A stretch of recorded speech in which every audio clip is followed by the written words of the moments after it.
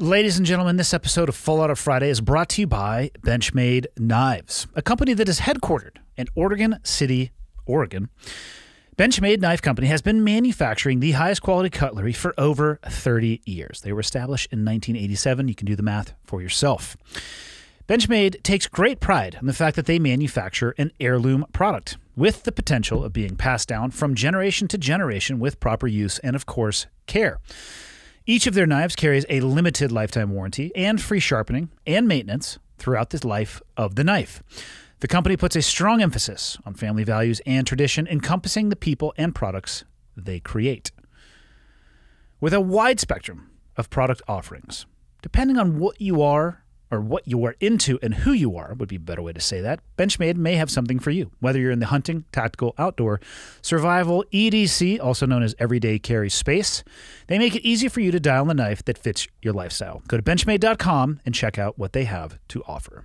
This episode is also brought to you by Silencer Co., a company that was founded within the walls of a garage in 2008 and has quickly become the world's biggest suppressor manufacturer. How do they do that?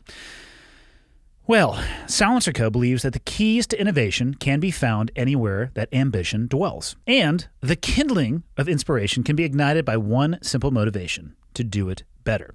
This concept of doing it better has always been the motivating factor for Silencer Co. And it's pretty clear when you look at what they have done. They have a list of awards. Here are a few of them. They make the best-selling silencer / suppressor ever, the Omega 300. They make the quietest 22 can on the market, the Switchback 22. In 2020, they received Best Suppressor Award from Guns and Ammo for their Omega 36M, and the Best Suppressor Award in 2019, also from Guns and Ammo, for their Switchback 22. Ballistic Magazine awarded Silencer Co. the most innovative suppressor company in 2020. Now, people have a lot of questions about suppressors and what they do and what they can't do. And what I'll tell you is this: it's not like what you see in the movies, but it makes a huge difference. It makes, in my opinion at least, shooting much more accessible to people. They're less worried about the noise. It helps them a little bit with their recoil and stability. And in general, it is a more enjoyable way to shoot firearms because you can do it without ear protection if you want to. There's a lot of great reasons to put a suppressor on your rifle or pistol, depending on what it is that you shoot. Now, to top it off, Silencer Co. offers a lifetime repair or replace warranty on every suppressor that they make. If this is an interest to you or you want to learn more, go to silencerco.com and learn about everything that Silencer Co. has to offer. That's it. Full Auto Friday 59 coming at you. Okay, I got the red smoke. Gun run, north to south, west of the smoke, west of the smoke. Okay, copy. West of the smoke. I'm looking at danger close now. Come on with it, baby. Give it to me. I need it. You're cleared hot. Copy, cleared hot. Hello, everybody. Here we go. Episode 59, or round 59. I guess both would be the correct way to say it. 4 questions for today. Short and simple. Get into the weekend. 4th of July, just around the corner. Here we go. Hello, Andy. I am Matt from Italy. Hello, Matt. How are you? I'm still learning English, so I apologize for the shit ton of mistakes that I will make writing this question. So I'm 28 now, and my parents divorced when I was 3. The reason they got a divorce is my father cheating on my mother. The whole divorce process lasted about 2 years, and when it finally ended, my mom got the full custody of me. The judge stated that he could come and pick me up every 2 weeks for the weekend, but my mom immediately went up to my dad and said that he didn't have to wait 15 days since we didn't live far from each other. If he wanted to see me, he could whenever he wanted. I'm going to pause here. That's amazing, and I'm really glad to hear that your mom was promoting a healthy relationship between you and your dad outside of the boundaries of what a court set for you, which I would say is probably not the healthiest foundation for a relationship. Going back to your email. Since the divorce was final, he started to slowly disappear from my life. On the weekends, he would come and pick me up just to take me to my grandma's house and then taking off until late afternoon, where he would come pick me up again and then take me back home. This was our relationship until I was 16/17. From there, it became even worse because sometimes the weekends I was out with my friends and some weekends he didn't even show up. Fast forward 10 years. Out of the blue, it seems like he realized he now has his son. He called me one day and told me that he wanted to spend time with me, which I'm okay with, but my problem is that I don't My problem is that right now he wants to force me to spend time with his wife, the same woman who my father cheated on my mother with. And that's where I have a problem. I don't really like her, and I don't want any kind of relationship with her, but my father keeps going on telling me that she didn't do anything to me directly, which is true, but I still don't want to have anything to do with her. Do you think that I am being unreasonable? And if not, how can I tell my father to stop without being a dick? Sorry for the long-ass question and the rubbish English. Actually, your English was great. And thank you for the email. Tough situation. Listeners of the podcast will know that I recently went through a divorce process. It also took me 2 years. One thing I will say is that my ex-wife and I, one thing we agreed upon from the get-go was the importance of our kids, and we never had an issue with custody. It was 50-50 down the middle, and I'm very appreciative of that, and I feel that my kids are appreciative of that as well. It's never been a struggle spending time with one or the other. Here's what I'm going to say about your dad. Yes, genetically, he will always be your father. There's no way that you can avoid that. But to me, family is based much more around how people treat me as opposed to the DNA that is flowing potentially through our veins. Your dad was not acting like a dad when you were younger. If he was picking you up only to drop you off and go do whatever it is that he wanted to do, he was failing in his role as a father. He may not have seen it like that in that moment, or perhaps he did, and he chose his own wants, desires, and selfishness over what he should have been doing with you in that relationship between father and son. Coming back into your life and saying that he wants to spend time with you, I'm glad to hear that. I am not glad to hear that it took 10 years.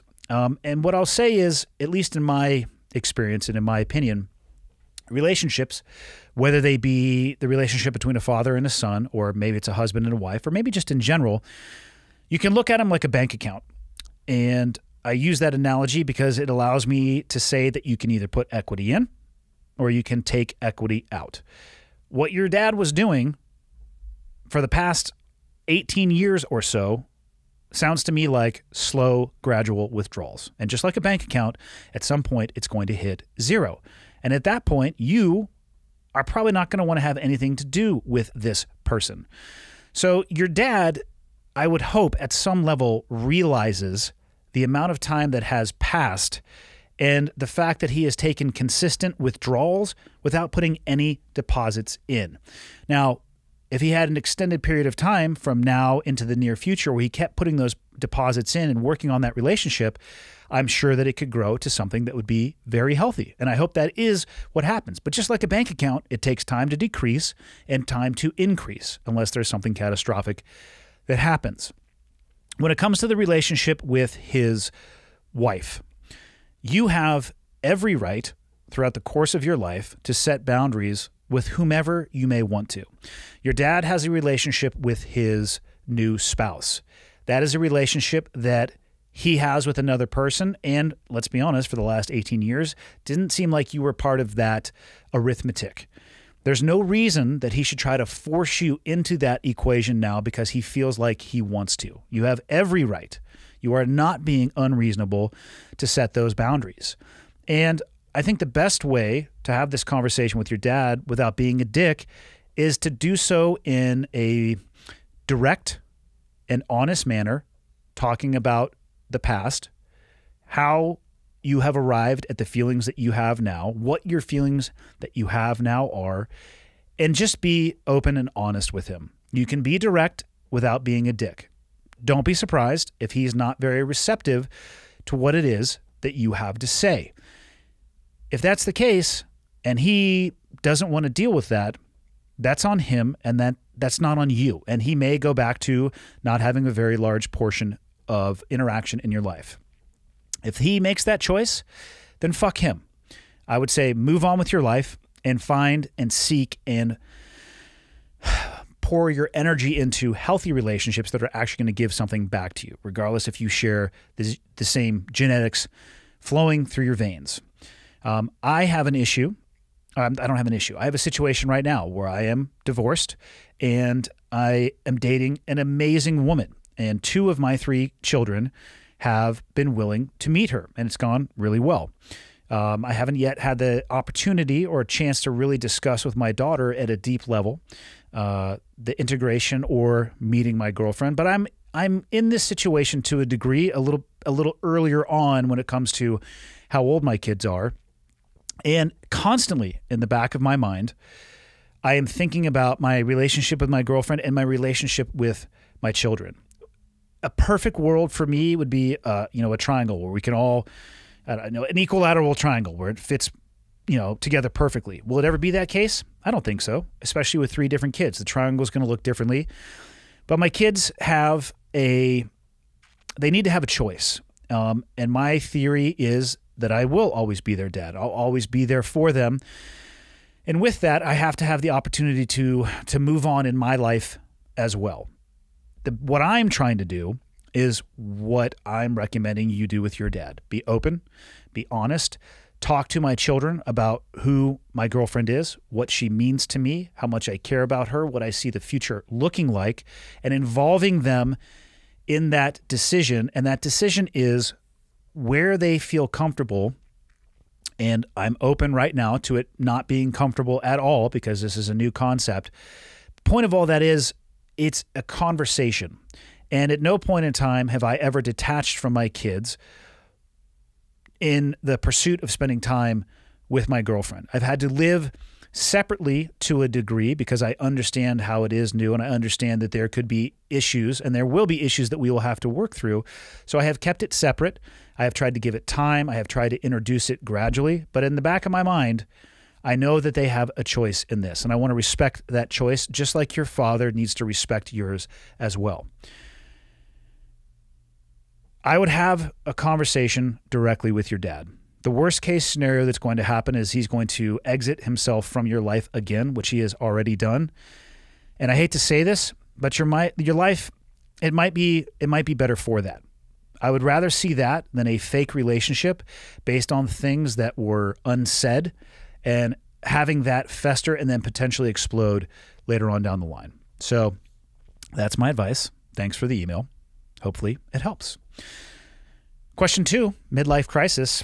Hello, the doctor's in the room. When I started my career, O&G, oil and gas, at 23, it was my dream job. I traveled the world, worked on and offshore, did the work I loved doing, and felt I was a valued asset to the teams I worked with. Fast forward about 15 years, and the job started to feel like work rather than the dream job. Not being able to put my finger on the cause of this feeling, I have thought of it as a midlife crisis. I'm 43 at the moment. And that the motivation would eventually return. Other thoughts have led me to believe that I want to change industry, as the O&G will, at a not so distant point in the future, have run its course, and now may be the right time to make a career switch. My main problem is I know what I don't want to do, but I have no idea what I want to do. I'm a husband and a father of 2, currently the sole provider for the family. Hence, simply changing jobs holds a certain risk. I also tend to analyze my situation endlessly before taking a decision one way or the other. In short, I feel kind of stuck and have felt that way for a long time. Listening to your podcast, you spoke regularly about your challenges getting out of the military and finding your way into civilian life. In doing so, you have gone from CrossFit, piloting, public speaker, breaking records, a podcast, and so on. What struck me the most in those stories is how you got into these different jobs, tried it, kept it, and or moved on. It seems to be a trait of more people with your type of background, which leads me to believe it is a mindset. Here's my question. What advice would you have for a 43-year-old trying to figure out what he wants to do for the remainder of his life? What mental tools have you used, if any, and how did you figure out what it is that you like doing?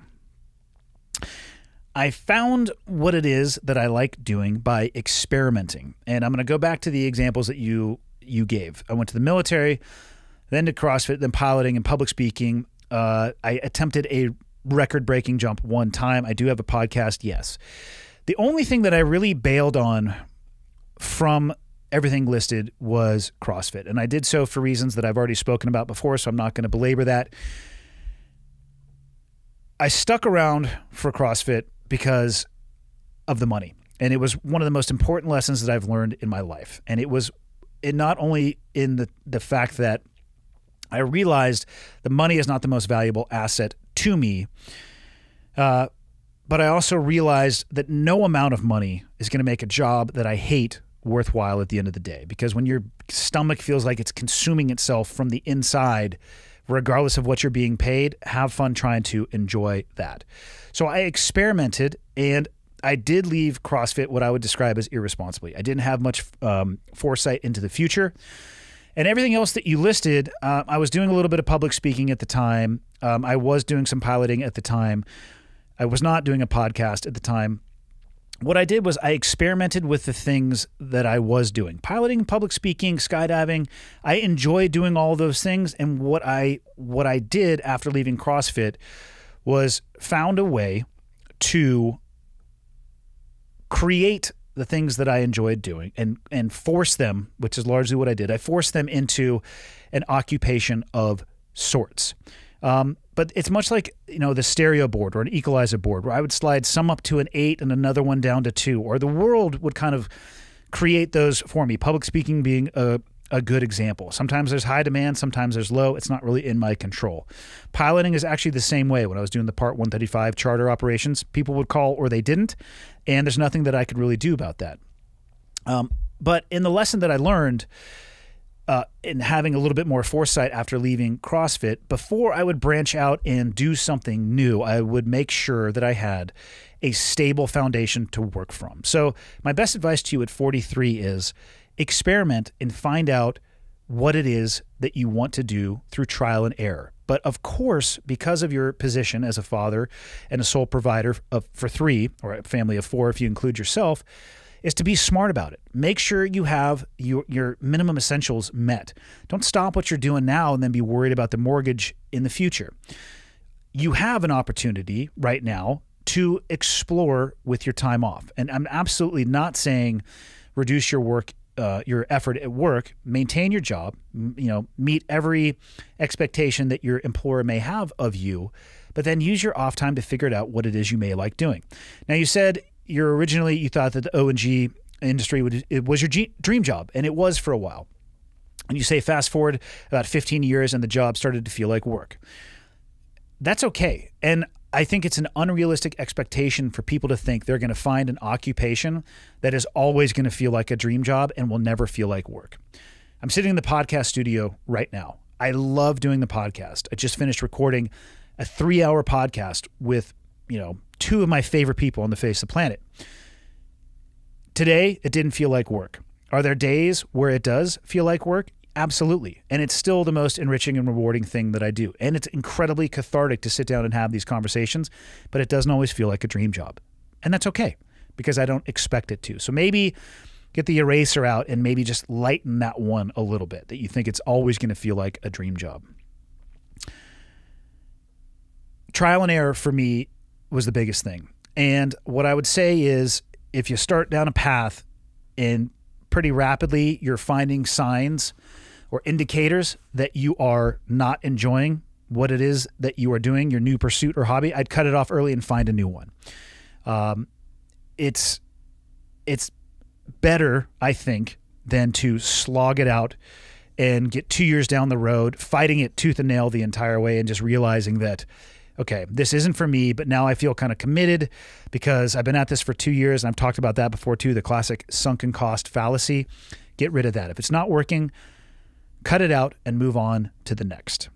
And also, potentially, instead of looking for the fulfillment when it comes to occupationally, shift that lens a little bit and look at the fulfillment that comes from being able to be that sole provider. And maybe instead of exploring other avenues when it comes to just purely your occupation, perhaps explore some other avenues when it comes to being that father of 2, and put a little bit more time, or pour a little bit more time into that. And you might be shocked, startled, and surprised at the happiness that comes from that as well. And you might actually forget completely about changing industries. I don't know much about the oil and gas world. I think you're alluding to that oil and gas is on the way out. If you're 43 now, I think you'll still, I think you're in your lifespan, you're probably going to be okay. It'll probably be the next generation that sees oil and gas really taper off. Total total wild ass guess from my part. I watched a movie one time about an oil rig that caught fire, so obviously I'm an expert on the oil and gas world, but I think you got time. So I don't think you're having a midlife crisis. I think maybe you're just in the middle of your life, and it doesn't have to be a crisis. Question 3. Hey, Andy, I'm 18 years old, just graduated high school, and have just told my parents that I think I want to join the military, the Army, to be more specific.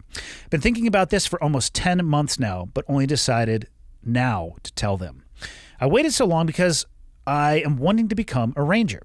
I know how damn hard it is to become part of such a community, so I let my brain sit on it and really think if this is really what I want to do. I ultimately have decided that I do want to pursue this, and that is why I am just now telling my parents. My dad did not take it very well. It was the last thing he was expecting me to say, and he feels really hurt that I didn't talk to him or my mom sooner. I realize that I am an idiot for not involving them in my decision process earlier. But at that time, I thought I was making a good decision by letting myself think if this is what I really wanted and whether or not I am willing to put everything I have to succeed.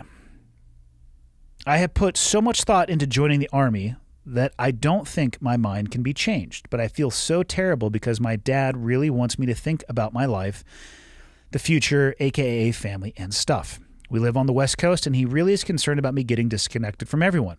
I know he is right, but I have already set my eyes on the end goal, and I don't think anything can pull me away. How should I go about this situation? I figure you may be a good person to contact in regards to this because you also have a son that is near my age and can think from my dad's perspective. I realize now that I am a jackass for not talking to them sooner, but hindsight being 20/20, I cannot fix that. What should I be talking with my dad about, and how should I express how serious I am on my goal? Any advice would help, and thank you for the podcast. Well, I'm going to start with this. You thought about this for 10 months, and you took a while to come to the conclusion that you did, and you need to realize you just dropped this on your parents. So maybe give them a little while too, and take a little bit of the pressure off and the burden off your shoulders. All right. You didn't do anything wrong. What I would say, since you brought up my son, who is about your age, and I can answer this from the perspective of what I want to be for my son. What I want to be for my son is somebody that he feels comfortable coming to and saying, "Hey, Dad, what do you think about this?" And that this could be anything. Military service, even though he's expressed he has no desire in that whatsoever, but an occupation, a relationship, a financial transaction, whatever it would be.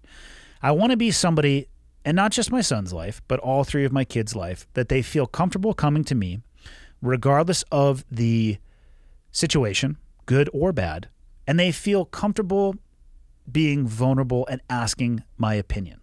And in addition to that, I want to be somebody whose opinion they value.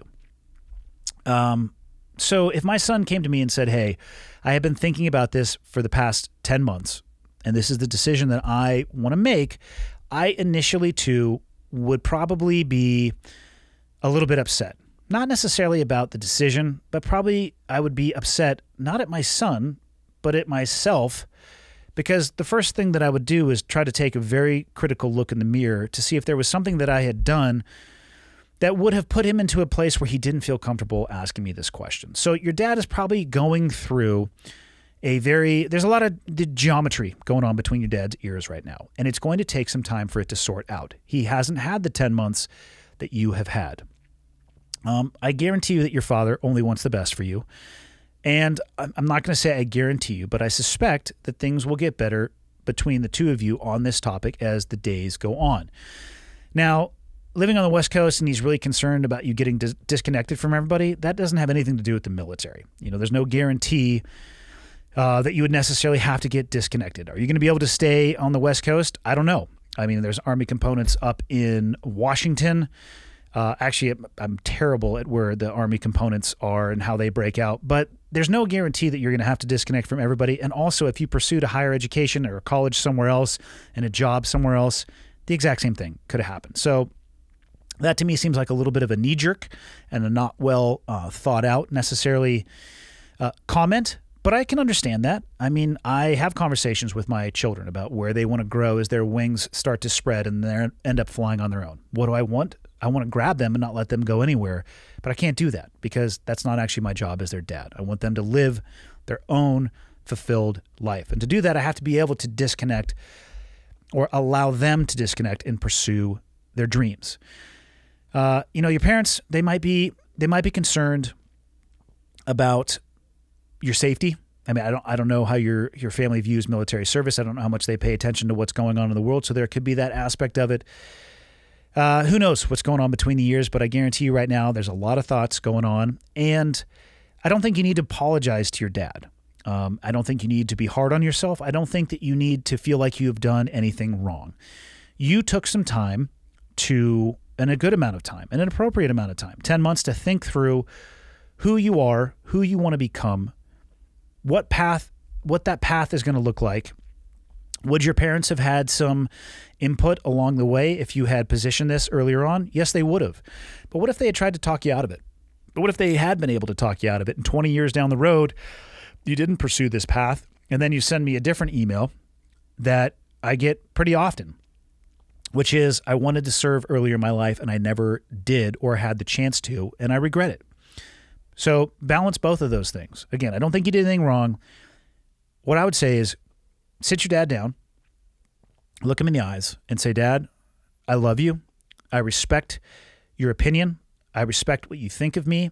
I respect your thought process, and don't repeat these things verbatim. I'm just thinking out loud of how I would approach my dad.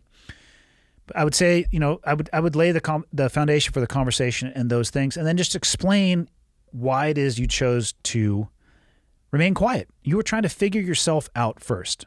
And I think one of the best ways to do that is oftentimes by yourself, absent outside influence.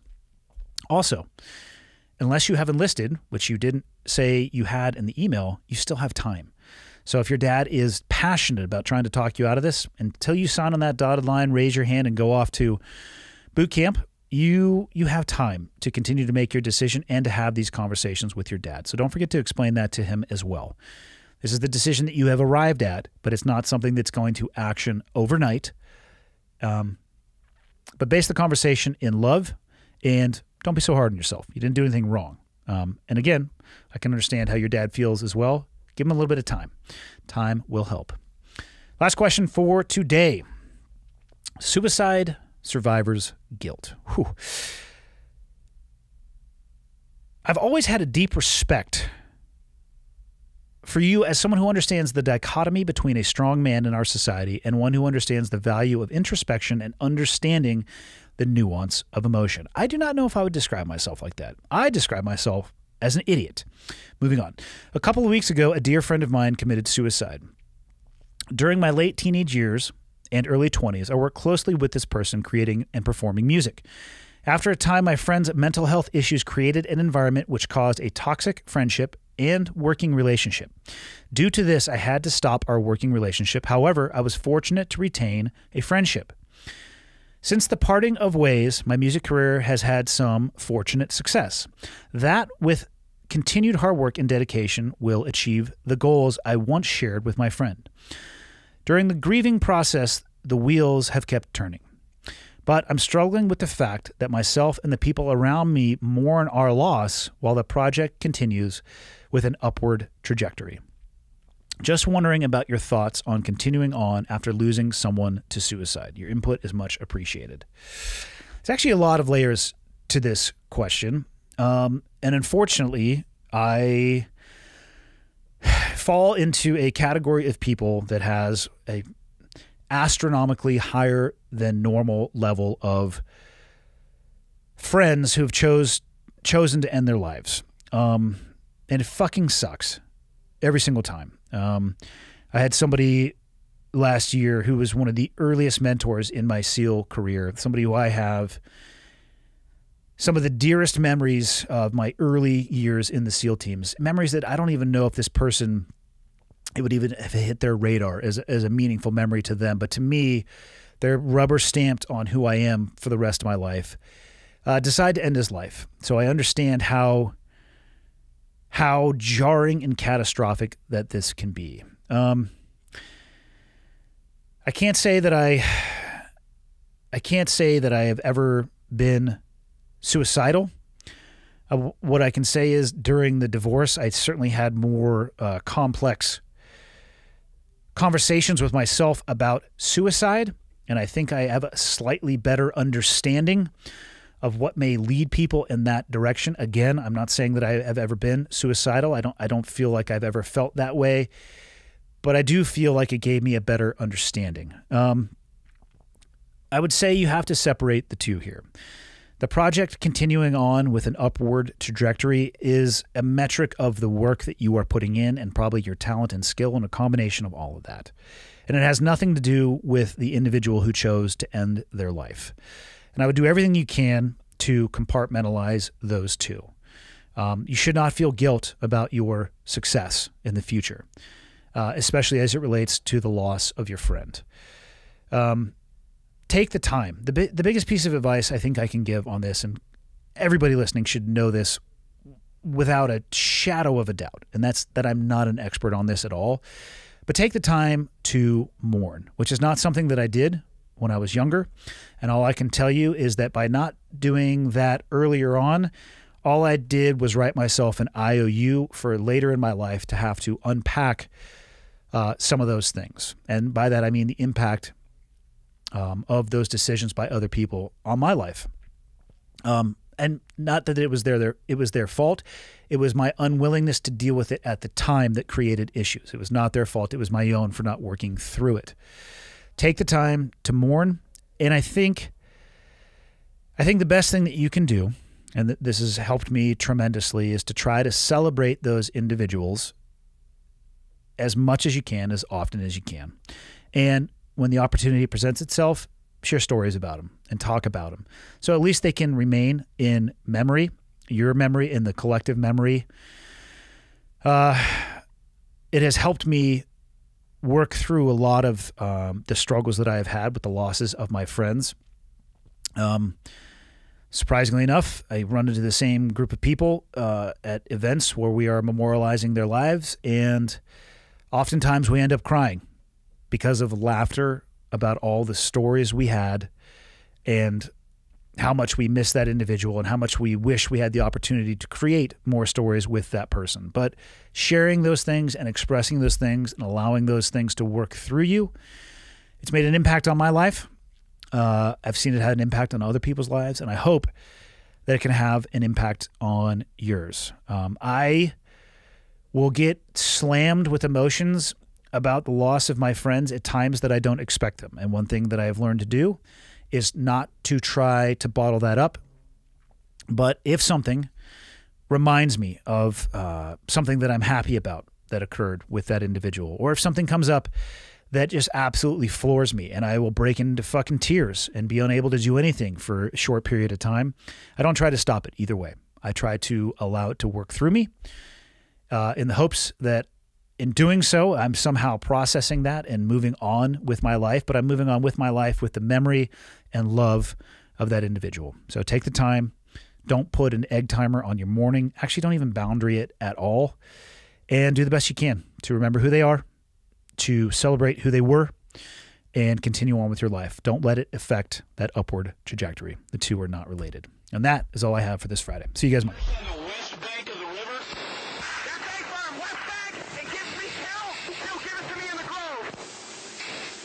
Okay, one's in from the north. I've got the west bank of the river. Two's gonna give it to you in the grove. Roger, give me that gun run. Right along that bag, baby. Ladies and gentlemen, thank you. Thanks for taking the time to tune in, whether you're listening on an audio-only platform or you're watching on YouTube. I appreciate that you take the time every week to tune in. People ask me a lot, what can they do to help me spread the word? And the answer is actually embedded in the question. The biggest thing you guys can do to help me, if you enjoy the podcast and you think it would be helpful to others, is subscribe and share it with other people. And if you have the time, go on to Apple Podcasts and leave me a rating and a review. If you think the podcast sucks, tell me it sucks and leave a 0-star review or the lowest stars possible. If you have a question, comment, or suggestion, you can go to clearedhotpodcast.com. And there is a contact me button right there, which will land in my inbox. And the last thing, if people are interested in helping out, what you can do is fly the old flag. And by that, I don't mean an actual flag, because I don't have any of those. I'm talking about t-shirts or sweatshirts or hats, whatever it may be. Again, clearedhotpodcast.com, click on the shop tab, and hopefully something in there looks like it would be an item you would like to wear around town. And then you can tell people what it is when they ask you. But that is it. The biggest thing I can say is thank you. I truly appreciate it. And until next time, see you.